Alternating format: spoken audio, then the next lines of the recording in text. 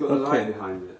Well, we haven't got a light down here. What I normally do is hold it up just to one of the strip lights and you can see. Yeah, I have something.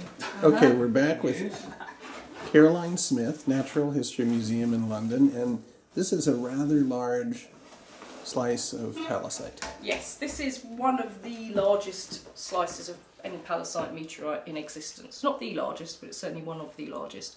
This is a slice of the Imilac palisite, which is from Chile, and you can see very clearly the very beautiful matrix of iron and nickel metal, and embedded within that these absolutely fantastic crystals of the mineral olivine, which is an iron and magnesium silicate. And in fact, in the olivines in Imilac and palisites like it are actually of gem quality, so you could actually call them peridotes or peridots depending on how you wish to pronounce that. But really, really beautiful specimen.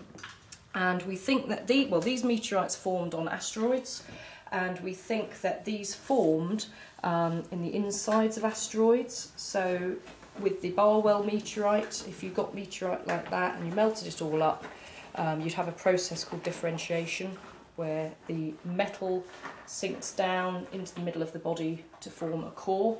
The metal does that because it's dense, so it sinks down, and then the rocky portions go up relatively. So if you can imagine, if we got a large cosmic saw blade and cut our Earth in half, you'd see an iron and nickel metal core in the middle, around that the rocky mantle, and then obviously on the surface of that the solid crust, which is what we walk around on.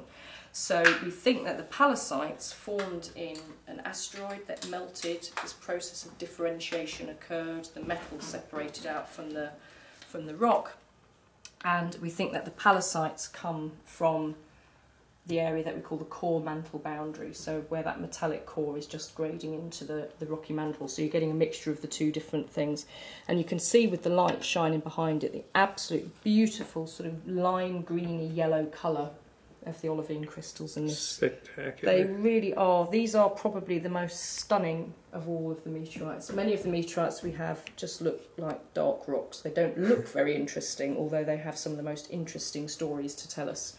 Palisites also have interesting stories to tell us, but are actually very beautiful objects as well. And a lot of people, when they see them, they say they think they look a bit like stained glass windows. And you can see that actually when you do shine the light through. They really are pretty stunning objects.